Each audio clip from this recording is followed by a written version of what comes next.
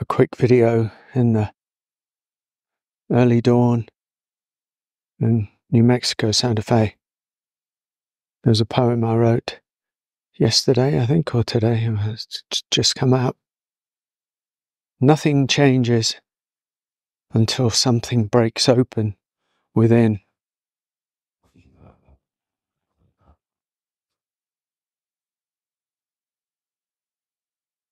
Nothing changes until something breaks open within the hard shell. The hardness of us must somehow break open. This spiritual transformation that I'm talking of, at least, is not a simple change of thoughts. It hasn't got much to do with thinking. It's not about that. It's not a walk in the park. It's not that easy. Nothing changes until something breaks open within. And that means some softening must take place after the breaking. Something must happen. For there is a hardness within us that covers over the tenderness, that covers over the softness, that covers over this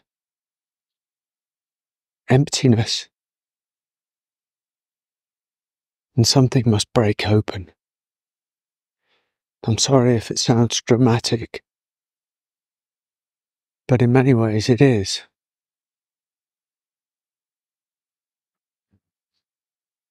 It's not a walk in the park. It's tough. It calls us again and again. Maybe tears.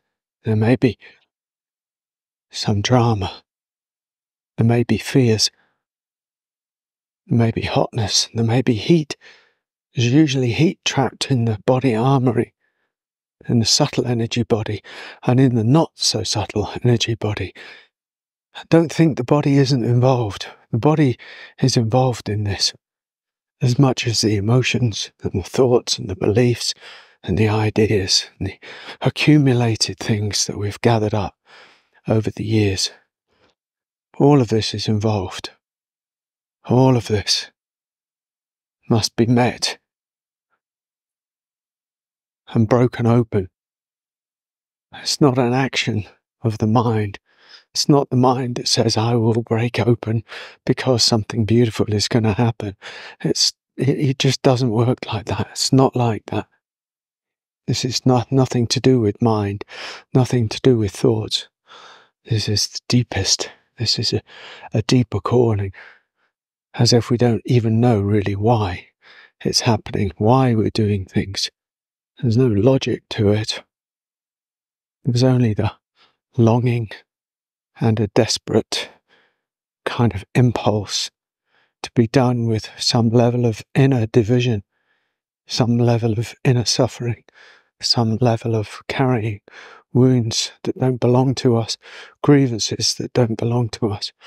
And at some point, that suffering grows and grows and gathers force within us.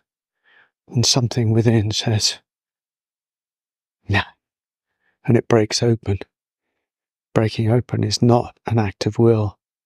Breaking open is an act of surrender, because the will has no longer works in many ways. The will no longer does what it thinks it should be doing, and what its job is. No longer works in the way that it used to. And in that moment, maybe a surrender happens. It can't be strategized. It can't be forced. It can't be bartered with. It's not like that. It just doesn't work like that.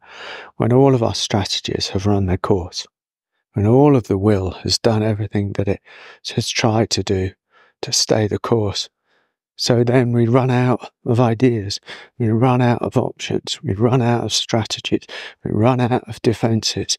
Everything runs its course, and there we are, left, strategyless, naked, meeting just the depth of what is, and something breaks open. And that breaking open isn't really often very nice. And it might be a breaking open instantly, or, as is usual, it's a breaking open over time, as the layers and layers and layers start to reveal themselves. And we are multi-faceted, multi-dimensional, multi-layered creatures. And things come undone gradually for most of us. That's why I talk of the gradual path. It's nothing to do with changing thoughts, having spiritual thoughts, feeling good about yourself, feeling peaceful, feeling better. It's nothing to do with that. It's much more essential than that. It's the ragged truth of us. Something must break open. Something deeper to be realized. That's the way it is.